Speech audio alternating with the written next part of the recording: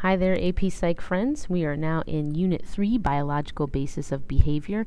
This unit makes up 8 to 10% of the overall multiple choice questions on the AP test, and so we will definitely be spending some significant time in this unit.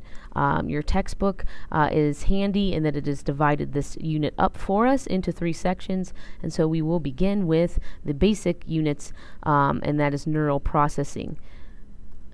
And so let's take a look here at the neuron.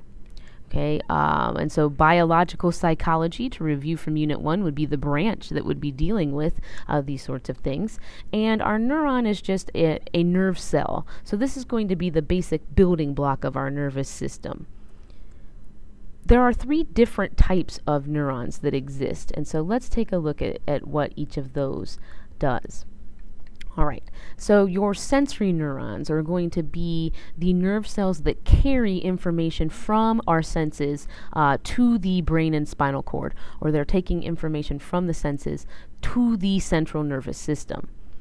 After that, motor neurons are going to be the nerve cells that carry information away from the central nervous system or from the brain and spinal cord and take it to whatever part of the body needs the message, whether it be muscles, glands, or organs. Interneurons are going to be nerve cells that exist within the central nervous system. And so interneurons are going to be in your brain and spinal cord. And what they are doing is communicating and intervening with messages. And so sensory neurons bring the input. Interneurons decide which motor neurons need that information to produce the output. And so if you look at my analogy that I remember this is that this is like a subway system, and our sensory neurons are the inbound trains. The interneurons are going to be the little switchboard centers that move our subway trains onto different tracks, or move the message to different tracks. And then our motor neuron are those outbound trains. If the trains are the information, sensory, motor, and inter tend to work in that type of way. Okay, another cell that is worth mentioning that is not specifically a nerve cell are what is known as a glial cell. Okay, a glial cell is just going to be a helper cell, and what these cells do is actually help neurons communicate. And so I'm jumping a bit ahead, but if you look at the diagram on the right, you'll see a component of a neuron known as the myelin sheath. So know that glial cells are going to make that outer covering of the axon for the neuron. So they're, not a neuron, but important concerning communication in the nervous system. All right, so speaking of the diagram at the right, let's take a look at the different parts of a neuron. Now, some of these I'm not going to spend a lot of time on, in that people, you took a biology class at some point, I'm sure. And so you remember, when we talk about cells, we can talk about the outer membrane, or the outer layer of the cell body, which provides nutrients for the cell, the command center of a cell known as the nucleus, and then we haven't zoomed in enough on our picture on the right to see them, but you'll remember that mitochondria are the actual components of a cell that turn glucose and oxygen into energy for the cell. And so think back to biology class. Neurons are cells, so they have those components as well. So what are the parts of a neuron that make it a special cell or a nerve cell? Dendrites. You can see those. I like to use the analogy of a neuron type kind of looking like a tree. And so the dendrites are going to be your branches. They catch or receive messages that are being sent from other neurons. Okay. The axon is like the trunk of the neuron. And so what it is doing is sending the message to other neurons. And you can see there on the explanation, or on the diagram there, that we have axon terminal, right? And so the axon kind of branches out at the bottom, somewhat like roots on a tree. And those axon terminals are going to be what send the message to the receiving neuron. The myelin sheath is that fatty outer covering of the axon. Its purpose is to speed up transmission.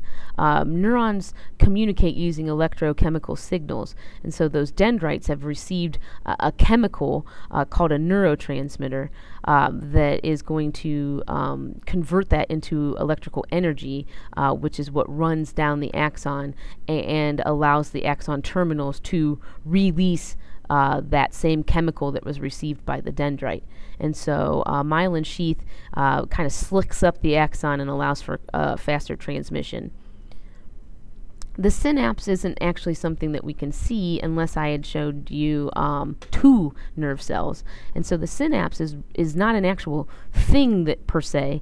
It's really the space between neurons. And so neurons, like the dendrites and axon terminals of neurons, don't touch one another. This is actually good in that it allows for faster transmission, and that a nerve cell can have connections. I'm using finger quotes, you can't see them, but connections with lots of other neurons, whereas if they actually were physically connected, it would be like this big game of telephone, and we all know how well communication happens in that game. So it's good that that's not the case. So communicating with multiple neurons simultaneously as a result of the space between neurons. Some things that were not mentioned in Myers that I will make it a point to mention in class for our friends not watching videos. The nodes of Ranvier, which you can see actually labeled on the diagram, is just really a space or a gap in the myelin sheath. The purpose of it is to keep the electrical charge going. So the myelin sheath is good in that it speeds up the transmission, but if the axon was completely covered in myelin sheath, the strength of the signal might weaken. And so every once in a while we kind of expose the wire, so to speak, to allow the charge to stay strong. We're not zoomed in enough to see this, but within our neuron is going to be what's known as the sodium-potassium pump. It's called sodium-potassium pump, if you remember from chemistry class, because those are the primary elements present in ion exchange. And so it's going to bring positive ions in and pump them out when an action is done. Stay tuned for future slides that explain that in more detail. The receptor are actually going to be areas on the dendrite where neurotransmitters fit. And the beauty of this is that only certain neurotransmitters fit in certain receptor sites on those dendrites. And so the analogy is like a key into a lock.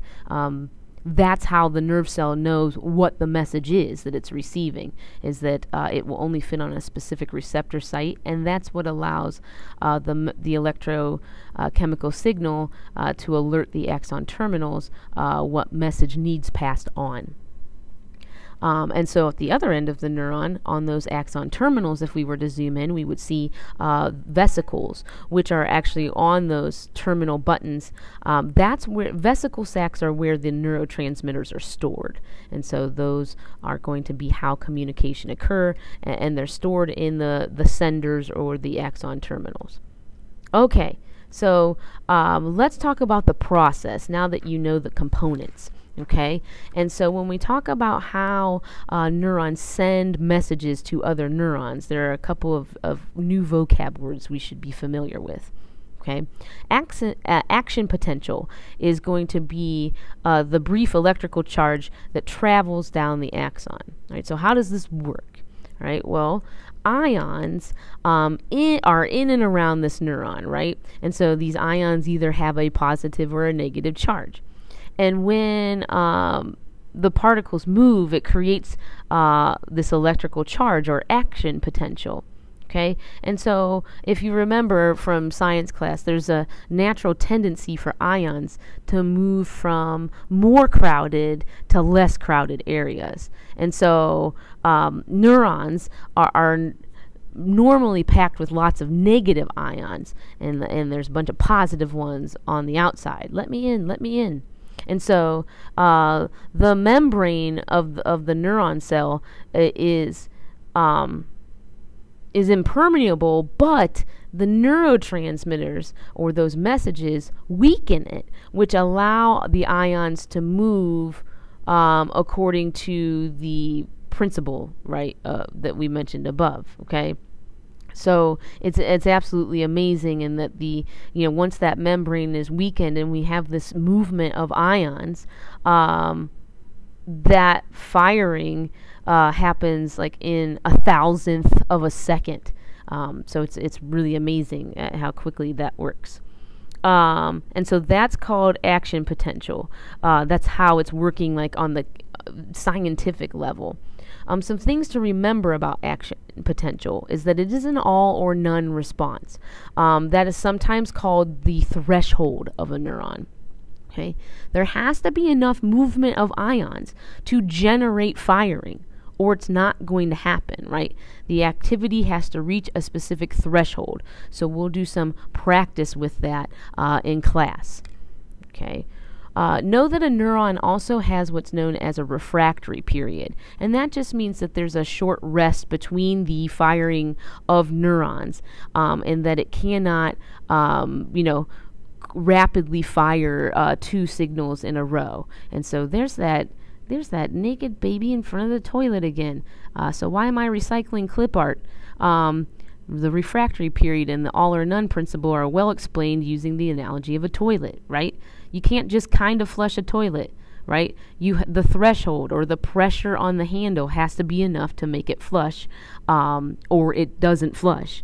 And then we have to wait for the tank to fill up on our toilets at home. And so I like to think of that as a good analogy for the refractory period. Okay. Reuptake is another principle that it's important to understand. And reuptake is just a neurotransmitter's reabsorption by the sending neuron. And so when those axon terminals send out the message, the reuptake is any extra of those neurotransmitters hanging out in the synaptic gap gets sucked back in by the vesicles of the sending neuron. Right? So nothing's wasted. That's nice. Postsynaptic potential. These are concepts that we just talked about concerning action potential, but weren't necessarily the technical verbiage that Myers wanted to get into. But I have seen some questions that specifically mention EPSP and IPSP, so I wanted to mention them to you. And so when we talk about this postsynaptic potential, that's just the change in the membrane of a neuron that's received the message. And so was this enough of a neurotransmitter to weaken that membrane enough to get the action potential going, right? To get those ions exchanging. And so when we say excitatory postsynaptic potential, or EPSP, we're saying that it is depolarized, which means that there is an increased chance of action potential. There's an increased chance that the neuron is going to take action. IPSP, or inhibitory postsynaptic potential, just means that it's hyperpolarized, and so that decreases the chance of action potential. Okay, and so whether or not a neuron fires and how rapidly it fires depends on, at that given moment, were there more excitatory than inhibitory movements, right? Was there more gas than brake, if we're, to make it go? And so know that neurons are always active, right? They're constantly integrating and processing the messages they receive, but they're not always necessarily sending that message on to any other neuron, right? It has to be enough of the message to generate action or to reach that threshold. Okay, and so we'll practice that process in class.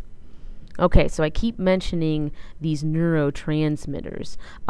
Those are going to be specific chemical messengers that are sent, that are the senders of the message. And so those are going to be things that we will discuss. There's some different types of neurotransmitters that I want to cover in class, some of them not covered in Myers. And so there are your basics concerning neural communication. bring your questions to class, and thanks for listening.